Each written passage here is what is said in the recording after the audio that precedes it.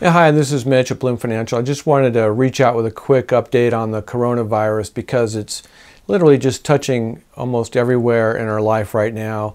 And I don't want you to go down the road here wondering really what's going to happen with the future of the economy and have too many worries around that. Yes, we could use some good psychological help navigating the fog of uncertainty that has so far left us with far more questions than answers. But the financial side of the virus is so important.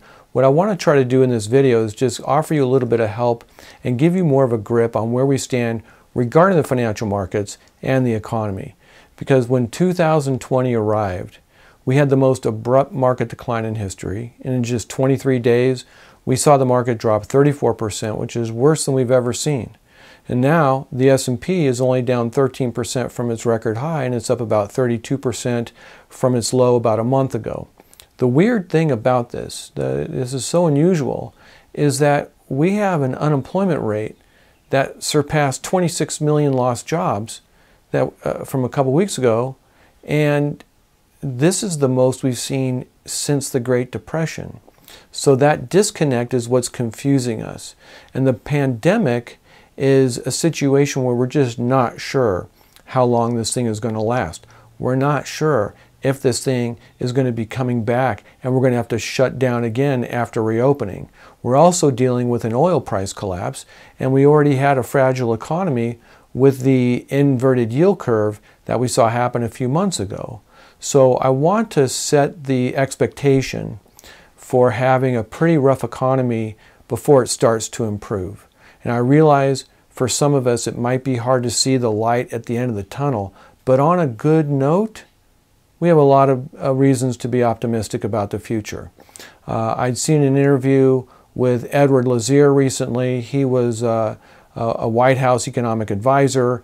He is a professor at the Stanford Graduate School in Finance, and he referred to the economic decline as a supply-based contraction. So in basic terms, the global economy is experiencing a contraction because businesses have had to shut down. And when they stop daily operations to stop the spread of COVID-19, that affects the economy. And a lot of economists believe that the $2.2 trillion that's been put through the CARES Act and the additional $310 billion that's been supplied for stimulus for small businesses is going to provide the much needed financial support for helping small businesses and those employees that would otherwise, be normally working. So because we're not spending money, we would normally be traveling right now or shopping normally for washers and dryers. The demand side of our economy has pretty much stopped. And since we're not spending as much now, the businesses that benefit from our spending, those businesses are the supply side, is shut off in the short term. But economists believe that this is going to create a pent-up demand that's going to soak up the new supply when the economy resumes. And as history shows us, like if we go back to World War II, we can see a comparable example of a supply-based drawdown to the economy. And when we saw World War II, the economy dramatically increased following consecutive years of good, strong economic growth. So when we look at this example, this leads me to believe that we can have good, strong optimism regarding our asset class models, the way that we invest, the extended relative underperformance of the small company stocks and the value company stocks in our funds. We would have normally a premium, so we'd have a better rate of return on a risk-adjusted basis. So we have seen an underperformance over the last few years, and our research shows that these types of funds can be positioned for superior performance during a market recovery.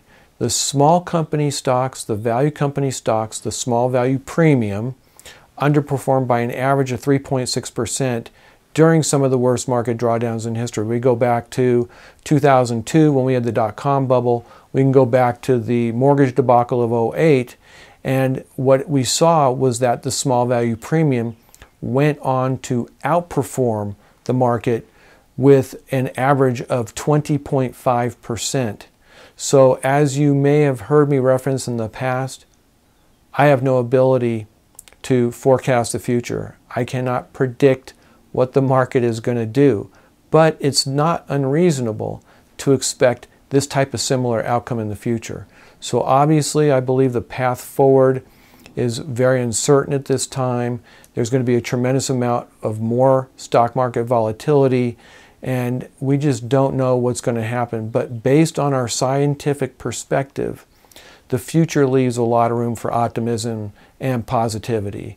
So as I mentioned at the beginning of this briefing, this is a very unsettling time. This is the most concerning moment in history on a global scale since World War II, and I completely get it if you're concerned and if you have questions about what's going to happen in the future with your investments. If you have any questions, if you have any changes with work, or you've had changes with your family, or you want to discuss your financial planning needs, don't hesitate to call us and get some help. You know, we're here for that reason. We want to help you make sure you get through this as best as possible. So if you found this video to be helpful, please don't hesitate to share it with your friends. In the meanwhile, make sure to take care, stay safe, stay healthy, and for heaven's sakes, make sure you wash your hands. Take care. Bye-bye.